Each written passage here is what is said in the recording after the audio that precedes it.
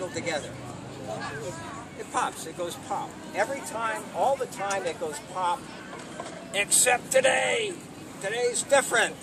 The weather's too nice. It's warmed up, the wind has stopped. Life is good.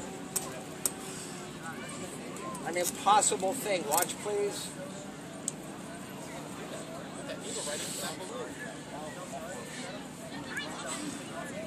Oh.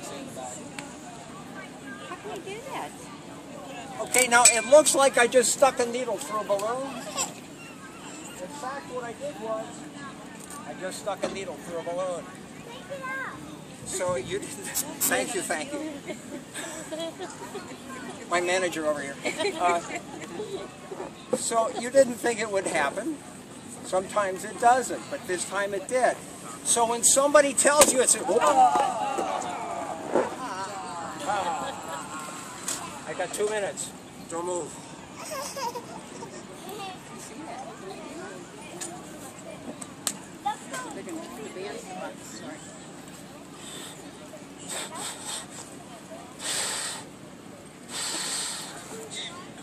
Faulty balloons. Can't get good material anymore. Anyway, so where were we? Who'd like to help here? Up here. Okay, there's a bit of a trick. You see this spot right here? It's a little different. That's where you stick the needle. Okay, so hold it like this, and as you put it in, twist it just a little bit. Twist it. Twist it. Put a needle into that balloon. Did you do that? That's a guy. That's a guy. Goes all the way through. That's what magic is all about. Open up the end. There we go. All right. Your name is Tyler. Thank you very much. I appreciate it. The point being, if somebody tells you you can't do that, you're too young, you're too old, you're too tall, you're too short, you're too smart, you're too silly, don't believe them. If in your heart of hearts you want it, go get it. Because if you believe them, that might just break your balloon. You've been a wonderful audience. Don't be a balloon popper, be a possibility thinker. Walt Disney had said, it's kind of fun to do the impossible.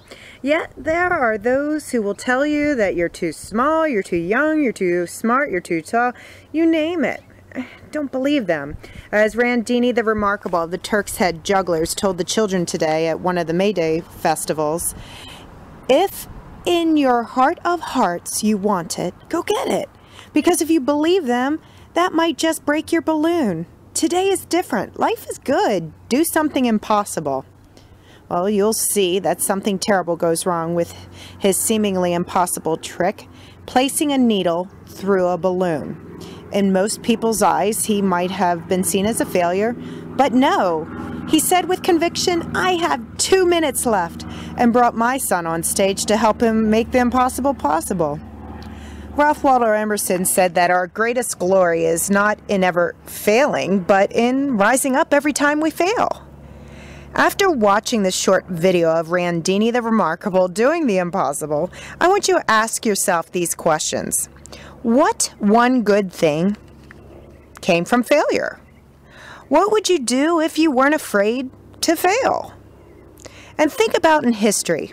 Think back and what was impossible at the time, but then later became a reality.